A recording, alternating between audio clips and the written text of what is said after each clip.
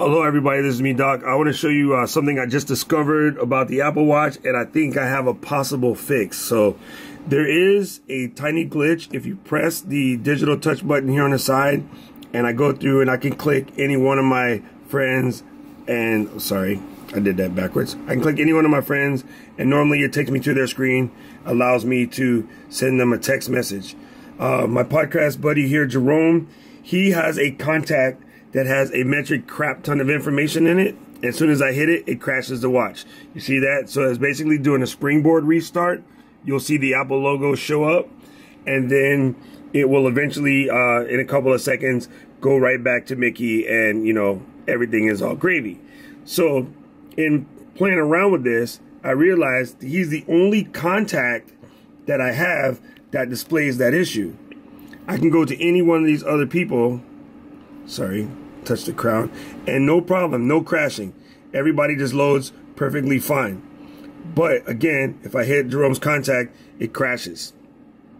So what I discovered is if you look at the person's information file on your contact, say on your computer or on your phone, Jerome just happens to be a nerd like myself, so he filled his contact file out really heavily. It has too much information. This is a bug that will probably go away with the first software update, but all you have to do is go into that person's contact and take some of the unnecessary things out. Like I have all kind of notes and all kinds of things, which could be problematic if you're a salesperson and you use your contact management as a place to keep notes for your clients. Not maybe the best place to do so, but I know many people do. You're not going to be able to do that if you got an Apple Watch. This might be different for some other people, but so far it's a glitch that I just noted, and I'm going to fix it, and I'll be right back and show you that it works after I repair this problem. Okay, so what I'm going to do here is I've gone in and I fixed the contact point. I'm going to add the customer back. He's not even a customer, he's my friend. I don't know why I call him a customer. Wait, that's the wrong person. It's hard to do this and film, so sorry for adding the wrong person, people.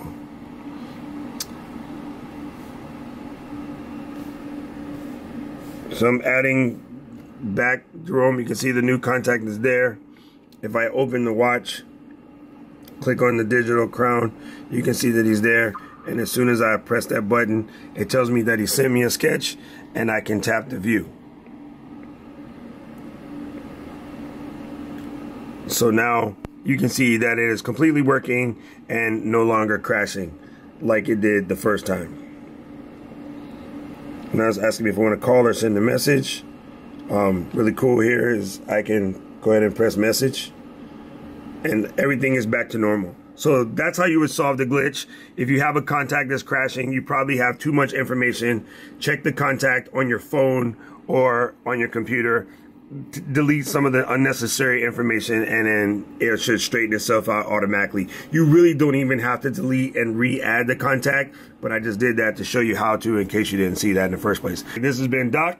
If you have any questions, comments, or feedback, you can drop me a line at DOCROCK on Twitter or in the comments below, and I'll do my best to answer you back. Thank you for watching the video.